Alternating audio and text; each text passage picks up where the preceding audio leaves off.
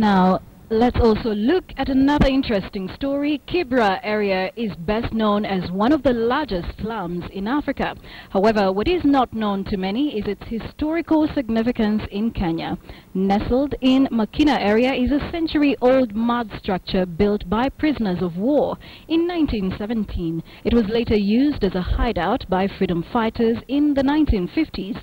Mark Namaswa visited the building and filed this report. In its heydays, it was regarded as one of the best houses in Kibra, here in Nairobi. Its existence acknowledged as far as England. It was formerly an officer's mess for the Colonial King's African Rifles, or KAR. Later, it was passed on to Sergeant Major Marjan Ramadan, a Nubian.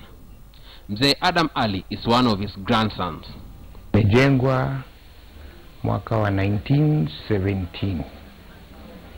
Ifikapo 2017 itakuwa imekamilika mwaka 100 years.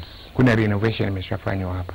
Renovation ile inafanywa ni ya ukuta vile mvua ikinyesha. In the 1950s, the building is said to have served as a hideout for freedom fighters who hid in the ceiling. Mzee marehemu Mzee Kenyatta walikuwa akija hapa wakifichwa hapo. Ambapo kufichwa kwao, this is the ceiling, na kuna njia ambaye walikuwa wakipandishwa, wanakuja wakipanda kwa hiyo ceiling. Many families in Kibra are descendants of colonial regiments of Nubian extraction that were settled in Kibra. Tunaongea Kinubi na Mwarabu akiwa hapa anasikia yote, na Mwarabu akiongea Kiarabu mimi pia nasikia, lakini ile tang ndio iko tofauti.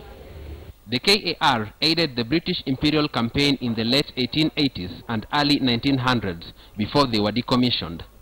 Upon Kenyan independence in 1963, the British departed, leaving the Nubians in a citizenship limbo. How can a community as small as Nubians marooned in Nairobi manage to maintain their culture and history? However, Nubians have clung to their historical legacy, a practice Mzee Ali aptly sums up. Kuwa na file yako, kitu fulani kitendeka, ufanye nini, uweke kwa history. For now, age is not on the side of this building, and without urgent renovation, this ancient edifice might crumble and its history will go down in the rubble. Mark Namaswa, KTN Weekend Prime.